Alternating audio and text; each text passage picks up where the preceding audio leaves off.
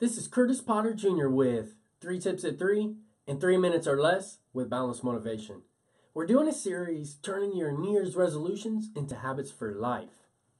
If you think about it, there's 24 hours in a day, 7 days in a week. That's 168 hours.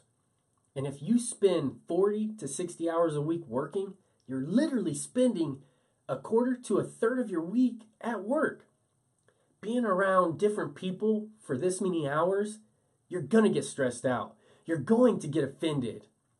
But this year, we're going to handle it differently. So how do I handle it then? I found Deuteronomy 20 verse 3 and 4. It says, "Today you are going into battle against your enemies. Do not be faint-hearted or afraid. Do not panic or be terrified by them. For your Lord, your God, is the one who goes with you to fight for you against your enemies to give you victory." So we're just going to let God fight our battles for us. We're going to do like we said yesterday, and we're going to worry about the plank in our own eye so we can see clearly.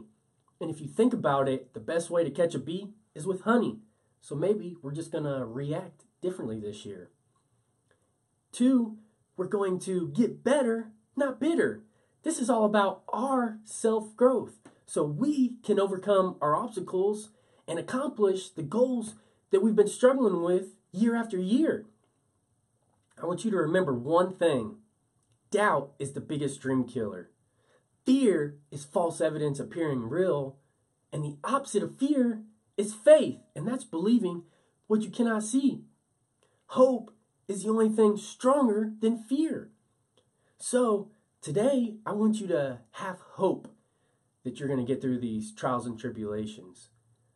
Remember, you're only one decision away from a completely different life. So today, we're deciding to think differently. Let God fight our battles. Have faith. Have hope. Keep fighting. You can go through this and come out better on the other side. Remember, when you go through these trials and tribulations, it just builds strength and perseverance. I hope this helps you get through your stresses. Have a great day. God bless you.